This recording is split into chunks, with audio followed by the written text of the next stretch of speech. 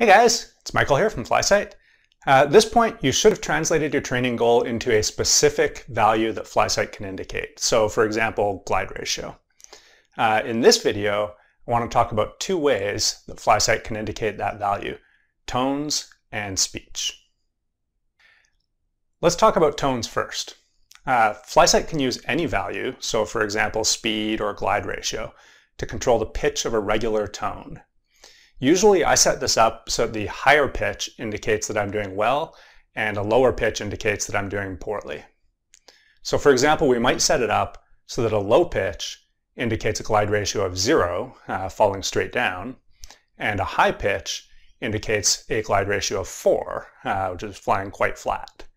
If I'm flying level and then I close my wings, it might sound something like this.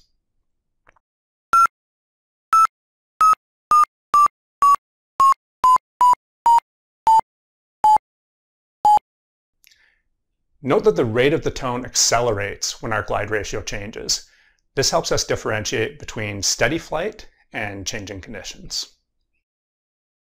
With speech, the FlySight will dictate the actual value at regular intervals.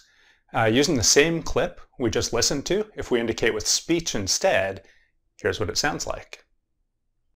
2.9 2.2 1.6.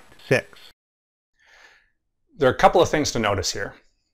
First, tones are better at letting us know when something is changing. And second, speech is better at letting us know exactly how well we're flying at a given moment. You can use these two qualities to decide which indication you want to use for a particular situation. You can even mix and match. So for example, you could use tones to indicate total speed and speech to indicate glide ratio if you wanted to maximize your speed but make sure you maintain a certain minimum glide ratio. At this point, we've translated our training goal into a specific value FlySight can indicate, and we've decided whether to use tones or speech to indicate the value. In the next video, we'll talk about how to set this up on the FlySight. Thanks for watching.